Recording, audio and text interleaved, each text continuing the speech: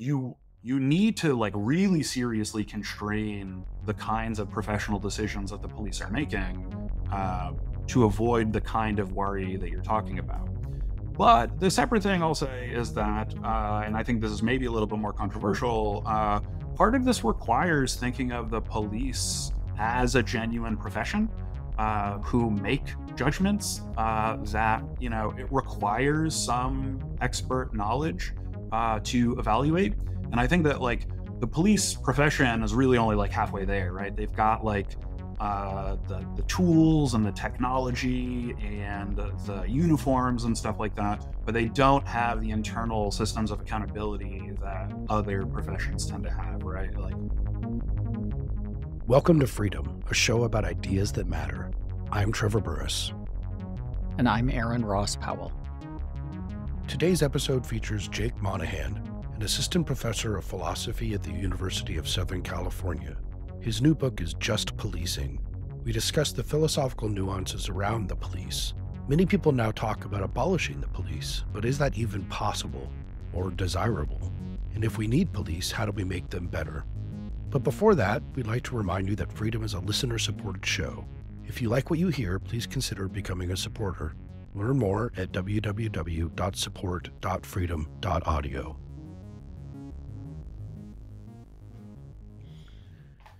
There has, of course, been a lot of discussion of policing, especially in the last couple of years.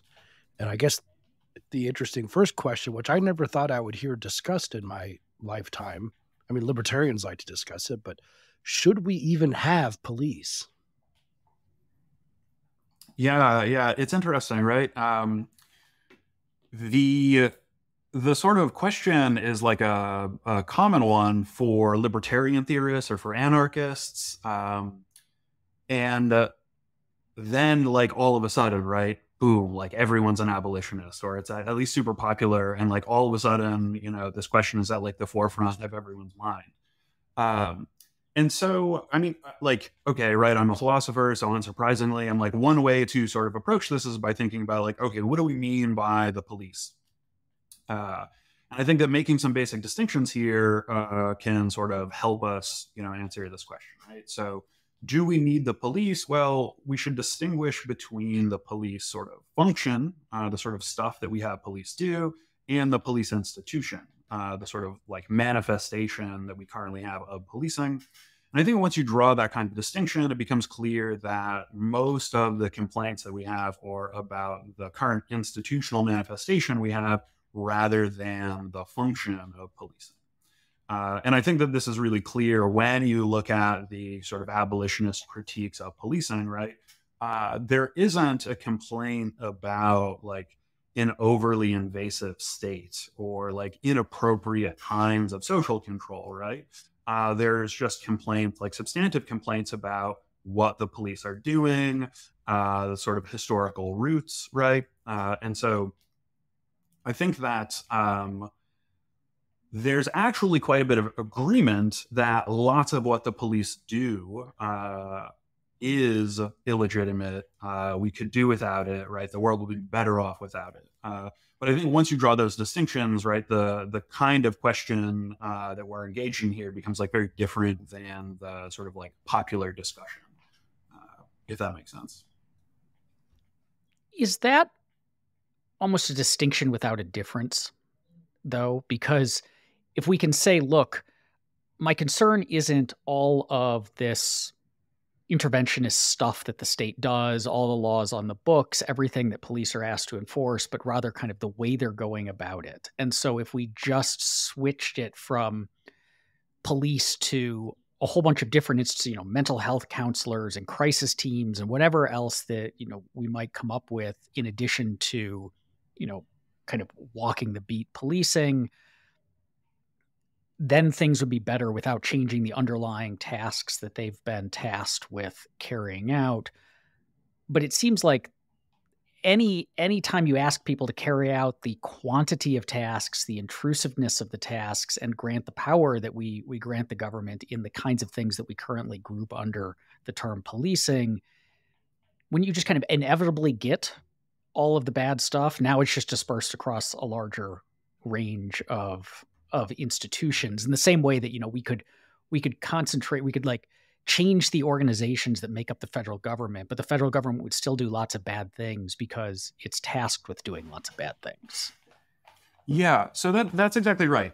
So I don't think it's a distinction without a difference, but I think that the point that you're making is exactly right. So once you draw this distinction between the institution and the function, and you see that a lot of abolitionists are complaining about the institution and not the function, then we recognize that, like, okay, the real questions about just policing are about the function, right? What are we going to have them do? And I think, unfortunately, like the past couple years of like public discourse about the police has been focused not on those questions, right? They've been following the lead of the abolitionist and sort of complaining about the institution. And so the point that you're making is that like we can sort of unbundle the police, right? We can replace them with volunteer community patrols, right? There's a whole bunch of different ways that we can change our institution, and it's really likely that we're going to get unjust policing. And so, like, I think a really easy example of this is you can see it in a bunch of different cities through the history of kind of social responses to sex work. So you get this thing that people have called positive loitering, where like a bunch of people in a church group or something like that will go hang out on like the active sex work corner or something like that and just disrupt business, right? And like, we're going to be here so that you can't use this public space in the way that you want to. So, right, this is not a public police institution, but it's clearly a function of social control, right? You have a group of people claiming a kind of social control. And so, I mean, one way of using this distinction is to say to the abolitionists, like, you're not actually as radical as you think that you are, right? You just want to kind of remake policing along some other lines. And in the lines that you want to pursue are going to be naturally as contentious as the kind of things that we're doing now, right? And I think this is actually really important. So like you raise the point about like, well, we can just sort of peel functions off, give them to like mental health workers or something like that, right? There's this really optimistic view that if we sort of distinguish this kind of like left hand and right hand of the state, the like helping and healing versus the punitive function, that like somehow things will be better. But like we know that like the helping and healing functions can be sort of, massive sources of injustice, right? Like this is a thing that we know quite well. And so I guess I'm kind of ranting at this point, and maybe I'll stop and turn it back over to you. But like this push to medicalize a lot of things is, I think, well taken in some respects, but in others, we should be aware of the fact that there's, inbuilt risk to all of these forms of social control. And I think that pointing out that distinction helps us see that and pushes back against some of the, I think, mistakes that have crept into the discourse because we've been following the lead of the abolitionists. There's obviously a paradox if you're a liberal and someone who believes in democracy. So we could start, as Aaron's question said, we should start with the laws.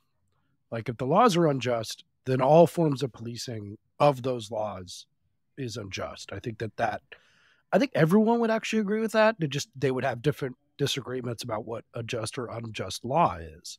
But then we have to go to this level of discretion, which I think it's really great that your book talks about, and it's an unexplored part of legal philosophy too, with say judges, where how much legitimate discretion exists. So assume a just law, whatever your definition of a just law is, but then is it okay for police, if they're policing a just law, to decide not to enforce it, for example? And is that a destruction of the rule of law? A cornerstone of the Western liberal tradition. If a cop has been told to enforce a law and he doesn't enforce a law, he or she doesn't enforce a law, is that something we should be against? Yeah, this is a really important question, and I take it to be one of the sort of most central or most essential questions about just policing. And it's a really difficult one, right? As you say, there's this tension between our democratic commitments and our liberal commitments, at least if you have them.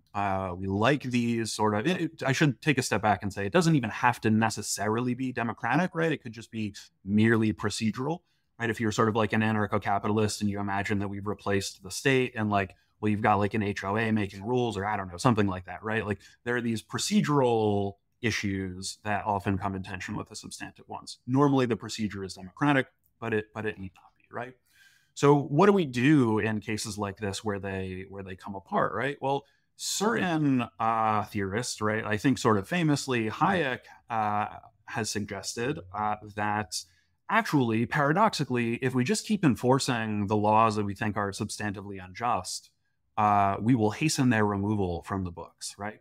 And so, yeah, okay, everyone says if the law is unjust, right, and you enforce it, that's going to be unjust. But like, what about this issue of trying to strategically not enforce the unjust things, right? Well, okay, you have this puzzle or this paradox that maybe the right thing to do is actually enforce the unjust law, because then you'll remove it from the books, right? And then you have the separate question that has to do with like whether you're just disregarding the democratic values or the procedural values, right? Take separate the prediction about what happens from enforcing the unjust laws, right? Maybe you should just do that anyway, right? Because I don't know, democracy sort of like cleanses your actions, or whatever story you want to tell. Is it permissible for law enforcers to decline to enforce what we take to be an unjust law? So I think these are the two like kind of fundamental questions when we're thinking about democracy. And so I have quite a bit to say about this. Like a lot of the book is sort of aimed at kind of fleshing out these sorts of things. And so a couple of basic points I guess I'll make. One, I think that this kind of Hayekian view, it's not just Hayek, right? It's this a view in the book I refer to as legalism that says that like just policing is the impartial enforcement of law. I think that is really tempting when you're doing what political philosophers call ideal theory. We're imagining that the institutions work roughly as we expect them to. People are reasonably well motivated, et cetera, et cetera. On this ideal model, the state is sort of articulated. We have the decision-making parts, and then we have like that leads to the rulemaking, and then we have the enforcement, right? And we need to just separate these things. I think that this is like an inappropriate picture of how the law works, because, well, for a bunch of reasons. But like one is a point familiar in legal philosophy. We have this issue of interpretation, right? This is the issue of discretion that the legal philosophers have been focused on mostly. We have to interpret the law. And there is no set of rules that's so perfect that it doesn't require interpretation. So this is one point. It's a familiar one. The other issue, I think, that makes policing a little bit more complicated than the issues facing the judges is they also have resource scarcity, right? There are only so many laws that they can enforce at a particular time. They just have to make these decisions. So once you think about law and law enforcement looking like that, then I think that the question about discretion looks like ill-formed. It's a little odd, right, to ask whether discretion is appropriate if it's just the normal state of affairs, right? And so then that makes the question, how should the police exercise their discretion? And so whereas the legalists might have thought that, just policing is largely a matter of the impartial enforcement of law, I actually think that like noticing the way that policing works sort of flips the question. And kind of everyone, no matter your theoretical commitments, is largely left without a way to account for, good and bad, just and unjust policing. Because I think that you can't just look at the rules. I'm going to take a step back, actually, as some of our listeners might be wondering this, because I think it might be important to get into the empirics that you do in your book. Not a ton, it's a book of philosophy, but I think a lot of people believe that police just don't work. Like that they don't lower crime. There's been a bunch of papers about that police, I mean, obviously there's the complaints about them from different ideological standpoints, but I also think that they think that police don't really do anything good for society. What do we know about that insofar as we know anything about it? Yeah, this is a really difficult, really tricky empirical question. So one thing to say is that there was this initial wave of empirical research on the effectiveness of police. It happened a few decades ago, like the Kansas City preventative patrol experiment. There was, a big one in Newark. there's a sort of early wave of empirical police research, and the results were like not encouraging, right? They were like, hey, it looks like basically no matter what we do, we're not really effective in reducing crime, right? You can add more police to the streets, and it looks like not a whole lot happens, right? You just sort of like, let's list the cities and their crime rates and then the police per capita, and hey, look, there's no relationship. And so for a little while, there was this kind of consensus that the police are relatively ineffective. David Bailey summarized this in this, I think, now maybe famous book as a result of the abolitionists, right? This view that the police keep us safe is a myth. And this is the sort of thing that the abolitionists have seized on. So, all right, a couple of things to say. One, we've just gotten better at social science. And I think that a lot of these experiments we've gone back to them and we found more promising results. That in fact, like when we get better at measuring, we do find that like putting a patrol officer on a corner will reduce certain kinds of crime, right? Adding a homicide detective does reduce, a certain number of homicides. So we've found, I think, evidence for marginal deterrence from policing. And so I think that it's pretty empirically safe to say that the police do reduce certain crimes. They change the nature of the activity that people engage in. Like, of course they do, right? Like they have to, because, our like rational choice theories of behavior just suggest like there's going to be an effect. Is it worth the cost? Well, that's a different and I think better question. But I think that it is clear that police do influence behavior, right? There is some deterrence. I think that's clear. I'm assuming that data comes out of marginal differences in the quantity of policing and the quantity of crime, because you're not going to run a test where you say, okay, we're going to take the city of Minneapolis and we're going to pull all of the police out of it and see what happens. And so that seems like just categorically a different kind of experiment than if we increase the police force by 10% or lower it by 10%, what happens to crime? Just like if we said what we're going to do is turn every third citizen into a cop with a gun and have them report on each other. Like we're going to set up, East Berlin or something, and then measure rates. Like that's no longer kind of a spectrum. It's just a qualitatively different situation. And so how much can we take the kind of studies that you've just talked about and think about them in the context of the genuine like abolition and distribution to non-policing that a lot of people tend to call for? Excellent question. So lots of the debate so far has been, I think, confused. You said the empirics are largely about marginal differences, right? What does the one extra police officer do? And people have sort of taken this and drawn sort of absolute conclusions, right? Do police deter or not? And I think that basically, like, there's nothing in the empirical work that we've seen that can tell us with any degree of like reliability what would happen if you just like got rid of the police department, right? Like LAPD is gone tomorrow. What happens? Who knows? I'm not sure. One way that you can try and get at this question is by looking at forms of social control in prisons or forms of social control in sort of like developing democracies, right? So it's two very different kinds of state power. In prison, you would think the state is absolute. In these developing democracies, right, it's really weak. Yet in both cases, you get forms of social control, right? And so I think that actually, if we go back to this distinction that we drew at the beginning between the sort of function and the institution, what you see is the function is durable, right? People are going to fill that function. And so, okay, we get rid of the LAPD. What happens? Well, it's not, an abolitionist utopia because, people will sort of fill the void.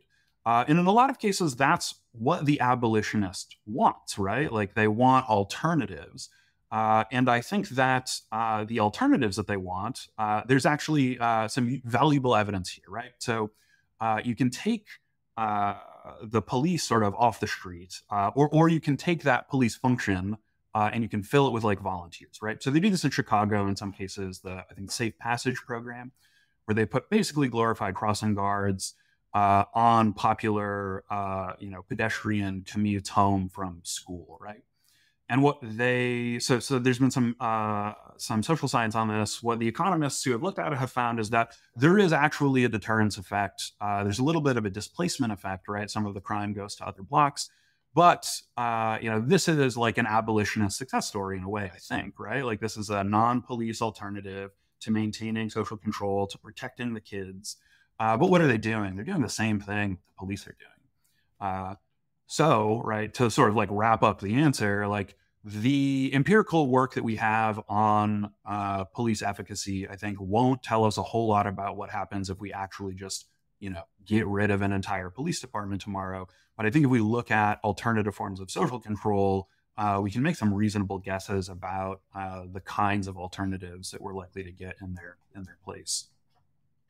If we're doing non-ideal theory, as your book definitely is in that camp, is it possible within a realm of non-ideal theory, if we took even a hard libertarian anarchist critique of police, or even a hard leftist critique of police, that what will inevitably happen if you have such a force of people in power to do this to people is that it will be used by the powerful for their own ends. So what we see in American policing, for example, over enforcement of the drug war, civil forfeiture, making money off the drug war, that we should actually just accept this as inevitable as long as we have the institutions, the non-ideal institutions that we have, and that actually that makes a good case for abolition in the abstract. It doesn't explain exactly what institution should replace it, but we should expect it. I always tell students, I say, what the government does when it supplies something is it either oversupplies it or undersupplies it.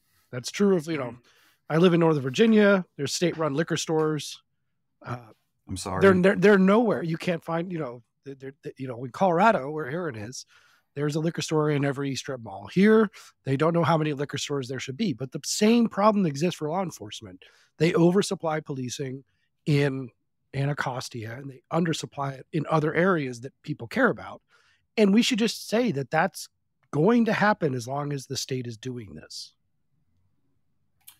Yeah, I mean, I am really pessimistic about forms of social control. Like one of the main claims in the book is that policing is inevitable for the reasons that I was just suggesting. But yeah, what else is inevitable?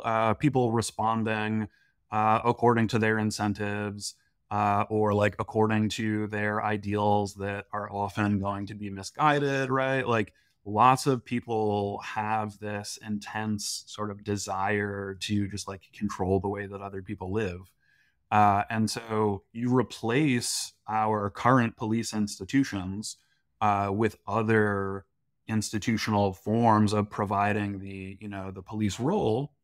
Some of them might be intentional, but as I've suggested, some of them won't be intentional. You are going to get, I think, some deep injustices as a result of non-ideal forms of social control. So, like, what do you do about that? Well, if you're doing ideal theory, it's like, well, the police should just defer to the legislature. But like, we, just suggested, like, hey, maybe that's not a great idea for a whole bunch of reasons. I go over some others in the book. Well, we should then, right, think that not only is a theory of just policing largely concerned with the just exercise of police discretion, we should probably orient our theory in this kind of defensive way.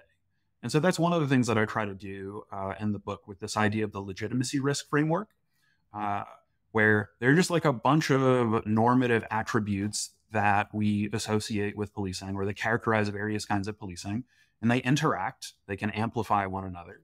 And that means that like, even if you're like a hardcore drug warrior, or like, you really think that like sex work is terrible and it needs to be criminalized, for reasons that I suggest, that's a really, really high risk form of social control, and I think that you should not be tempted by it. Right? You should try to fight those urges, and more relevantly for like the police officer or administrator, they should be seeking out low legitimacy risk forms of policing.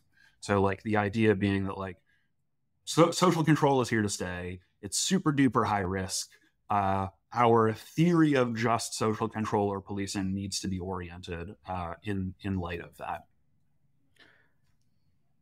Can you unpack a bit more what you mean by legitimacy risks? Like if let's say that you do the opposite of what you just advised, like what is the outcome? What does the delegitimization look like? Yeah. So one of the things that I'm really concerned about in the book is the problems of complexity and coupling and social systems.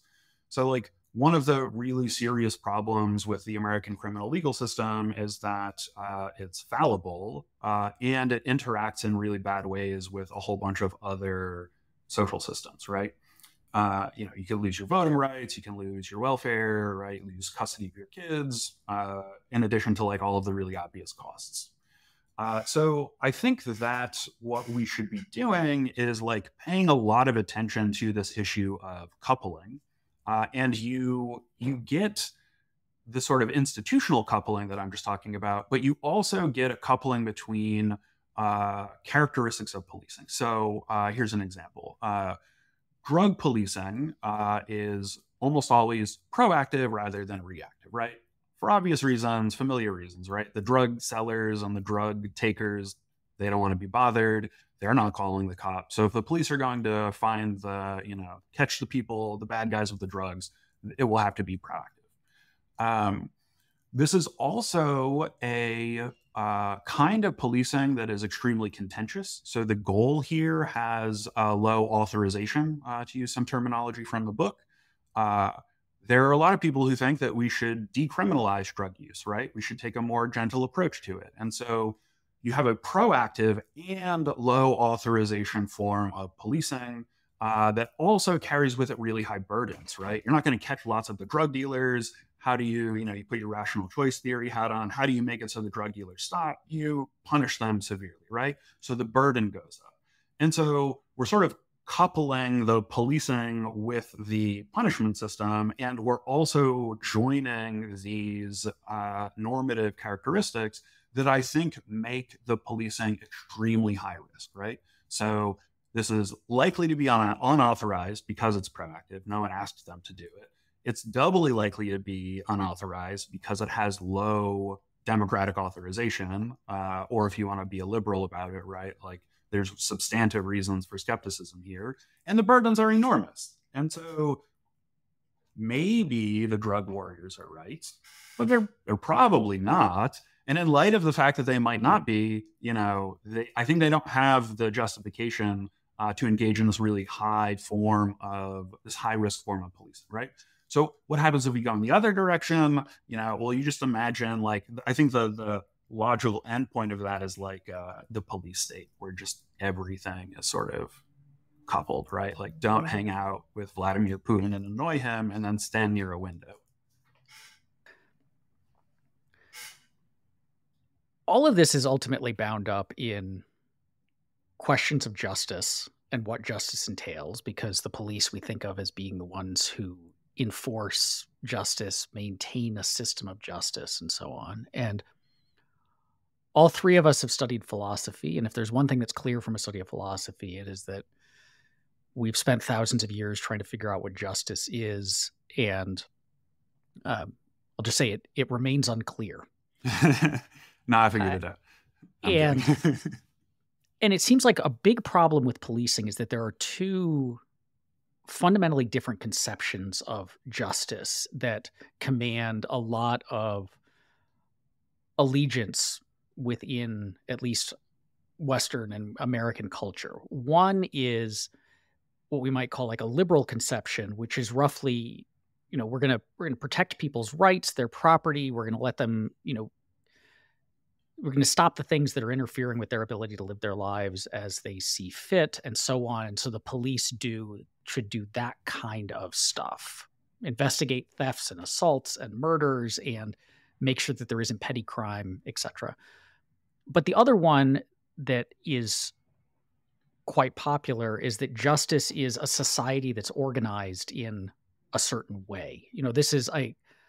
I've been reading a lot of conservative writers from the time of the civil rights movement, like National Review types and so on. And it's striking how much they basically see the civil rights movement and the idea that minorities and women and so on should have kind of equal moral worth and social power to white men as like a threat to the fundamental justice of society, that it will tear apart the foundations of everything that matters. These hierarchies are natural, and so therefore it's unjust to try to undo them and so on.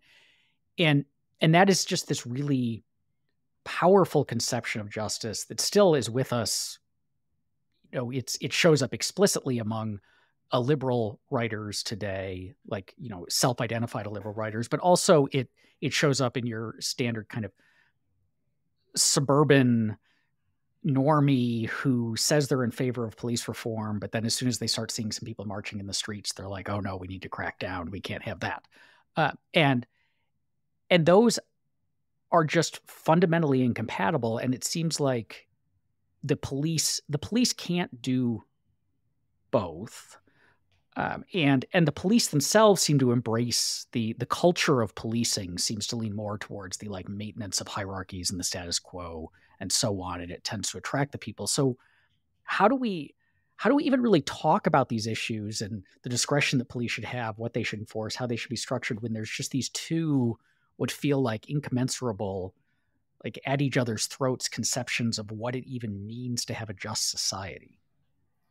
Yeah, I mean, this is one of the deep problems in political philosophy, and it arises, in this like really pressing way for the police, right? As you just suggested. So, I mean, I think that like one thing to do is approach the issue theoretically from this non-ideal way, because that lets you recognize that like this tension is there, it's not going away, and also like the substantive aims that people have for policing, right, the sort of like maintenance of hierarchy things that you were just suggesting, like we disagree about them, right? So like, you could be an ideal theorist, you could do the kind of like John Rawls thing where you engage in this normalizing project and you imagine away the disagreement, and then I think you've largely imagined away the really actual pressing problems that give rise to the need for social control in the police. Okay, so like you shouldn't do that, right? But then you're just confronted with this tension. Like I just think that there's no like solving the tension, but there's ways of trying to ameliorate it. So one is the non-ideal theoretical approach. Another is looking at ways to unbundle the police so that we can find areas of convergence. So like even if you're one of these illiberals on the right or the left, and you think that like the police should be, organizing society according to your vision, part of that vision is likely going to include like the basics of policing. So like stop assaults, prevent murders. Like there's the sort of core that most of us agree on. And so like a lot of different tradition, like approaches in the liberal tradition, like one of my aims here is to find these areas of convergence that we can say, all right, like policing is going to be justified in these ways. And then the areas that we don't converge on, well, either like, we just haven't met the burden for enforcement. And so maybe we'll be unhappy, but the police shouldn't do anything. Or in other cases, I think that we can solve these problems with like sort of, there are polycentric solutions, right? So when you go to one, concert venue over another, right? Like, well, you're allowed to mosh at this one, but not that one, right? You're opting into a conception of order. And I think that there are a lot of sort of social and institutional tools to reduce some of these problems in that way. But then like, okay, like I think that this is an important conclusion, right? Like one of the important parts of getting just policing right is forming the institution such that it's like, you're channeling the various functions in the right way. Right? So like, just to clarify that, like one function is the basic deterrence patrol function. Another function is like the vice patrol. We can separate these and we can all agree that like, there's something at least attractive about the kind of ordinary deterrence patrol. And I think I'll find no disagreement here anyway, that like there's something deeply objectionable about the vice patrol, right? And I think that I take myself to have given you some sort of more like theory neutral arguments for why the vice patrol is bad news, right? Apart from the substantive values. I'm not actually sure if that addressed your question then. Well, dovetailing off that, we've talked about discretion. Do we need a really robust theory of discretion that, individual officer walking the beat can use? Because, if you have moral commitments about just laws, then even corruption may not always be wrong. Like, I think drug laws are fundamentally immoral. And so if a cop takes $50 from someone to not arrest them for a drug violation, maybe that's one theory of discretion where it's like, well, now it's corruption. But if we think about a police state, as you meant, like whether it's North Korea today, like I would probably like more corruption there, where people can avoid the foot of the state on their neck by even just paying someone off, right?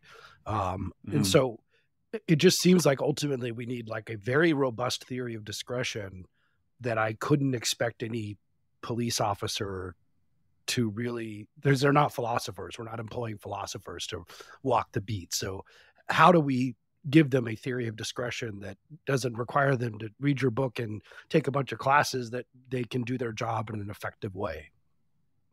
Right. Yeah, that's good. I mean, so what you don't want, to use some sort of jargon, is you don't want a theory on which like the police have to be like the Dworkinian interpreter, right? Where every time they do something, they're engaged in some really deep, political philosophy.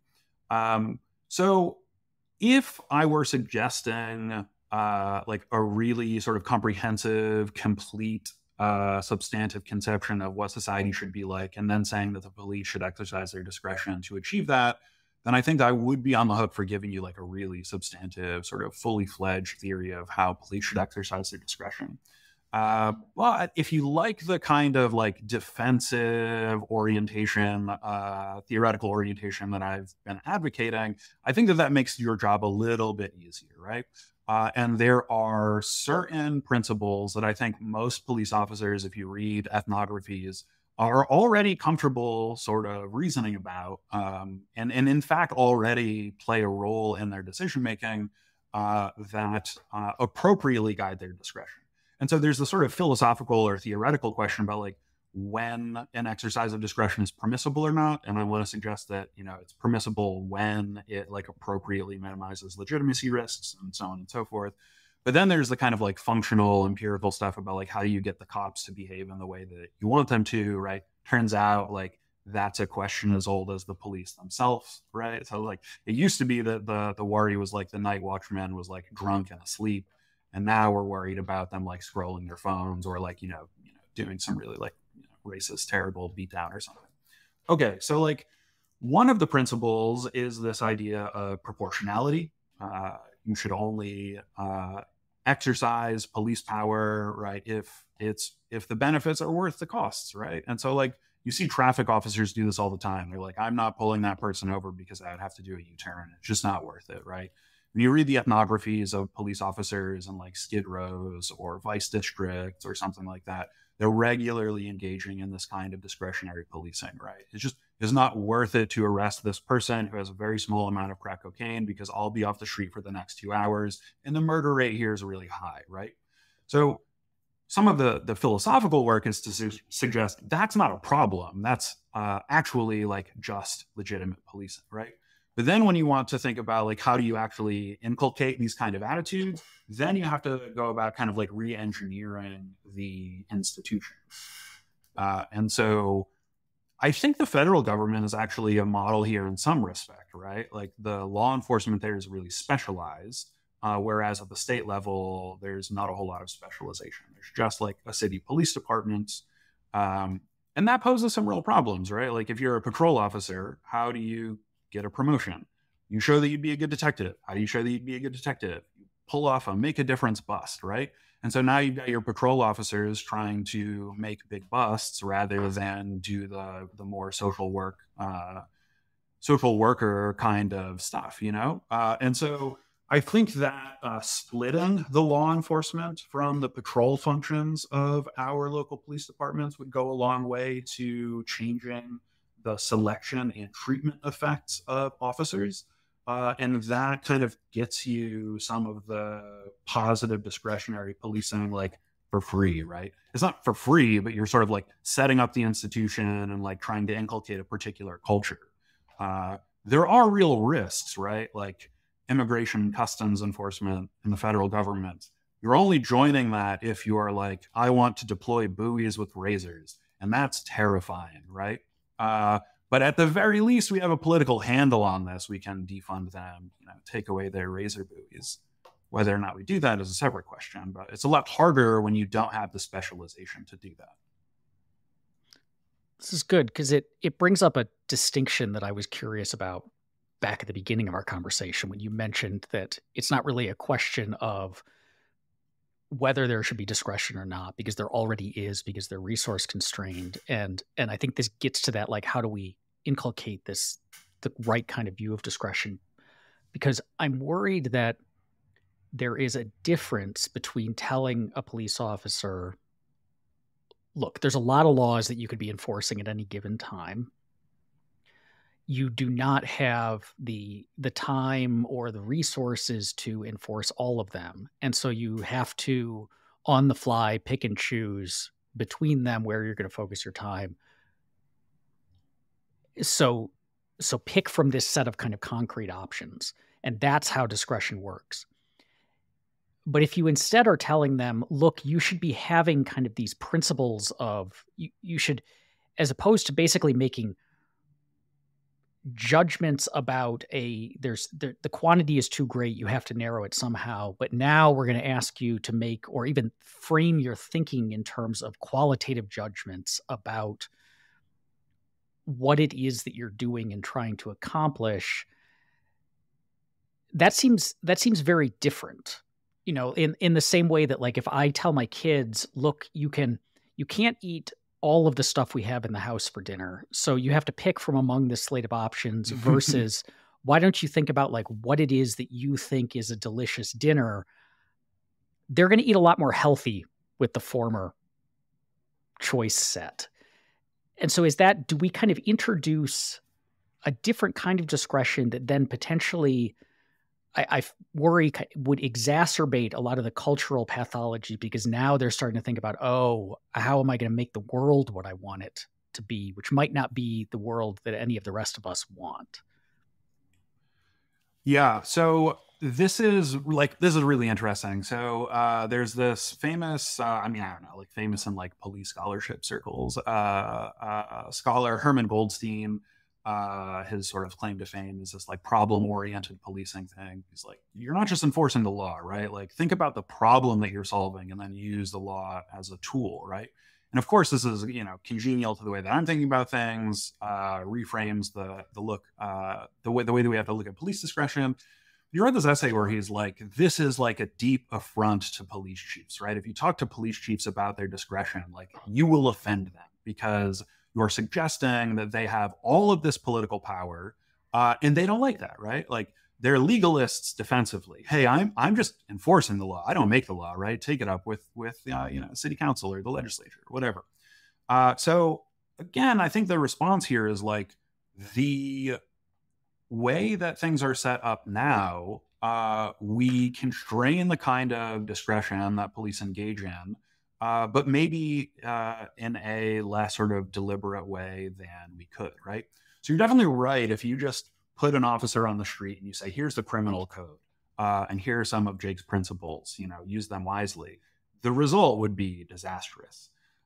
So the way that you, I think, channel this is by thinking about the kinds of policing that various officers are engaged in, using the legitimacy risk profile or something like it, right? You think about like the qualitative nature of the policing, and you separate the institutions, and that lets you do a couple of things, right? So the rules are more specific. I think that we should still be giving officers rules. Like, it's not, rules aren't going to fix everything, but like there still needs to be the general orders, right? Like, you're not allowed to pursue. You have to, issue a verbal warning before you pull the trigger, or like, you have to, as soon as you put the cuffs on someone, you have to sit them up, right? Like, we still want rules to prevent some kind of misbehavior.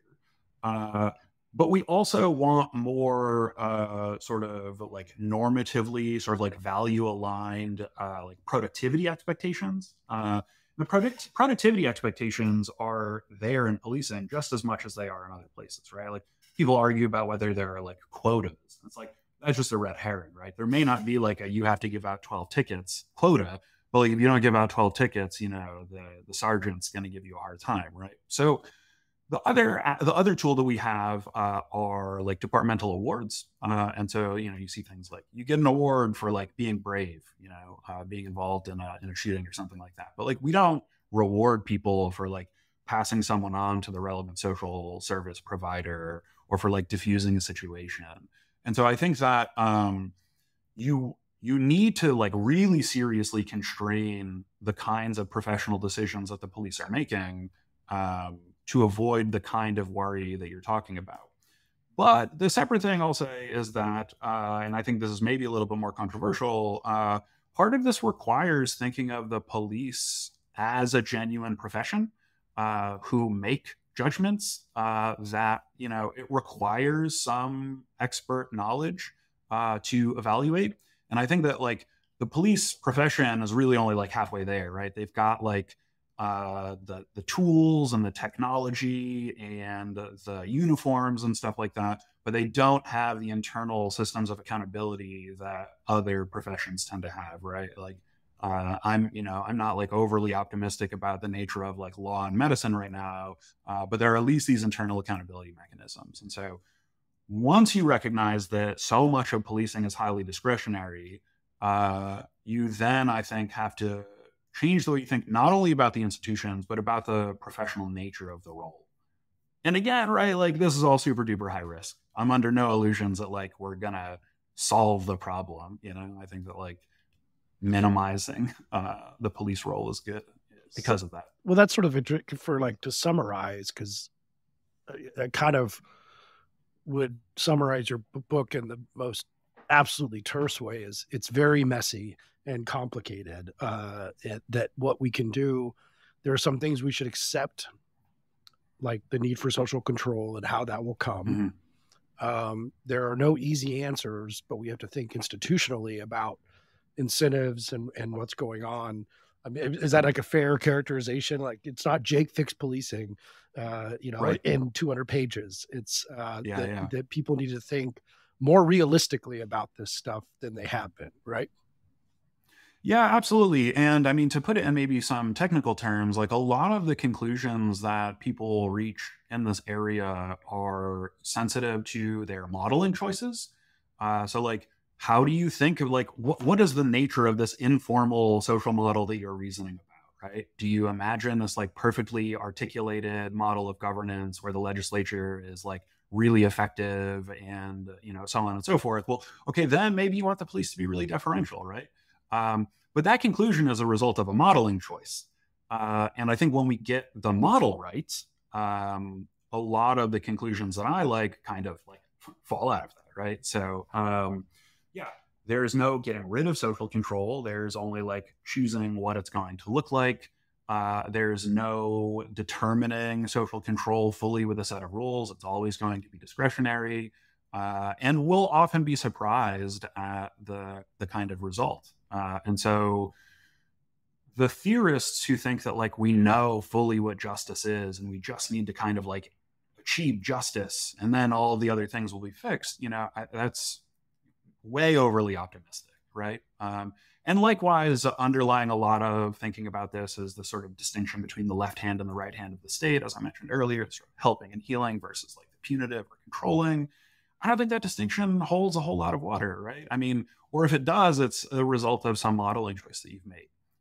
So when you think about how the world actually works, I think that, our conclusions about just policing, what just policing looks like, how we get there institutionally, are a lot different than people have recognized.